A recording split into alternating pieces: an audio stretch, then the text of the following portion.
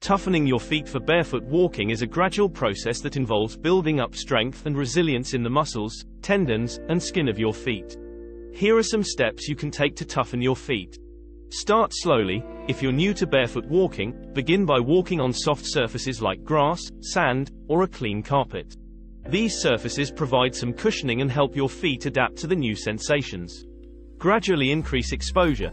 As your feet become accustomed to walking barefoot on soft surfaces, gradually increase your exposure to harder surfaces such as asphalt or concrete. Start with short durations and slowly extend the time as your feet adapt.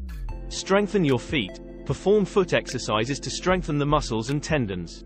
Simple exercises like toe curls, toe spreads, and picking up small objects with your toes can help improve foot strength. Massage your feet. Regularly massage your feet using your hands, a tennis ball, or a foot roller. This helps stimulate blood flow, relax the muscles, and promote overall foot health. Consider barefoot shoes.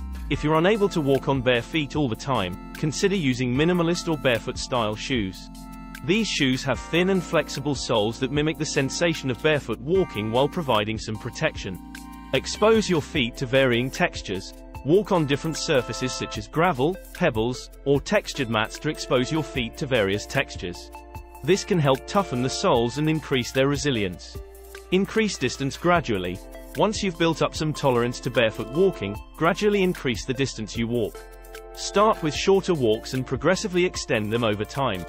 Practice good foot hygiene. Keep your feet clean and dry to prevent any infections or skin issues. Moisturize your feet regularly to maintain their elasticity and prevent excessive dryness. Remember, everyone's feet are different, and the time it takes to toughen your feet will vary. Be patient and listen to your body. If you experience pain or discomfort, give your feet some rest and resume your barefoot activities gradually.